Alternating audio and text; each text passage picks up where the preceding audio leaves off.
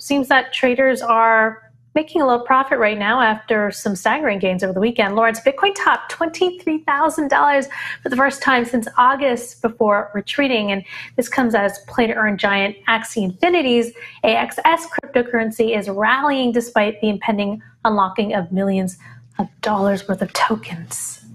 Yeah, it's kind of a weird thing where you have these tokens that are about to have these unlocks, which of course, adds more tokens into the markets. It's usually a bearish thing. But what seems to be the case, and Amkar Godbole is reporting on this today on CoinDesk, is that we've seen this trend of as these unlocks happen, a bit of good news gets released along with it to counteract those unlocks. So what's happening is, of course, traders looking to say, okay, well, what's going to unlock? There's probably going to be some good news along with it. Therefore, I'm going to buy into this token, even though there are going to be more tokens out in the market, and that should lower the price. But the good news will offset it, and then some. Therefore, there's some profit to be had. Not necessarily. I mean, look, it's the Wild West here. So I was going to say, usually.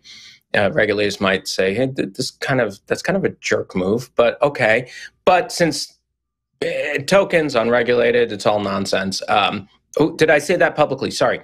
But anyway, this is what we have, and so we have these mini rallies happening now until people start catching on and say, "Yeah, that good news is really probably not good news." Speaking of mini rallies, Layer 1 blockchain Aptos APT tokens, they're up 250% in just about 2 weeks, even as the broader crypto market still grapples with the bankruptcies, lawsuits, and other declines in the overall sentiment.